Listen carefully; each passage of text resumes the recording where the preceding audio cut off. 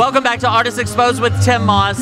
We are at the 18th Annual Glam Awards, and I am here with the fabulous Pan Dulce. How are you? I am fantastic. How are you? I'm wonderful. Well, thank you for being here. Well, this is my first year being here. Oh, really? I'm losing my virginity. Oh, well, I'm glad that we can pop your cherry finally. Oh, sorry. Oh, you're fine. I mean, that's why we're all red. I love that, and you match with the walls. We painted the wall just for you. Just for me, right? Yeah. I was up here till 4 o'clock in the morning painting this wall.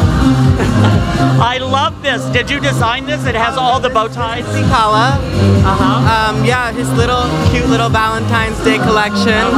Let me borrow it because a bitch doesn't have a paycheck to pay for it. Yeah, right, exactly. Well, I love it. I love it.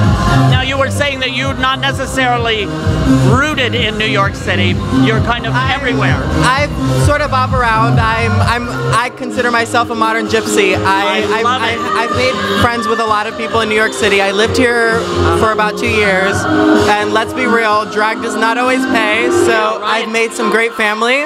Good. And I've been fortunate enough for them to allow me to stay with them, and I'm here just living the Madonna dream with 25 cents in my back pocket. I love it. I love it.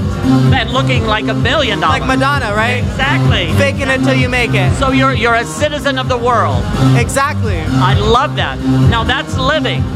I mean, what other way is there to live? Absolutely, absolutely. Because so many people kind of get stuck in one place or in one mindset. That's wonderful because you're international. I think what's so amazing about this generation is that there's no such thing as one spot. We're go with the flow.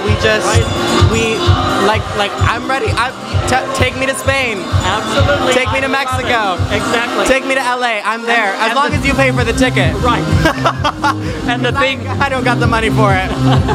And the thing is that it can be done quickly nowadays with flights. You just get on a plane and you end up halfway around the world. Exactly. So like RuPaul, I haven't been to LA, so if you wanna like. Okay. You heard it. To LA. You heard it here first. Maybe season 10. Who knows? Exactly. But don't.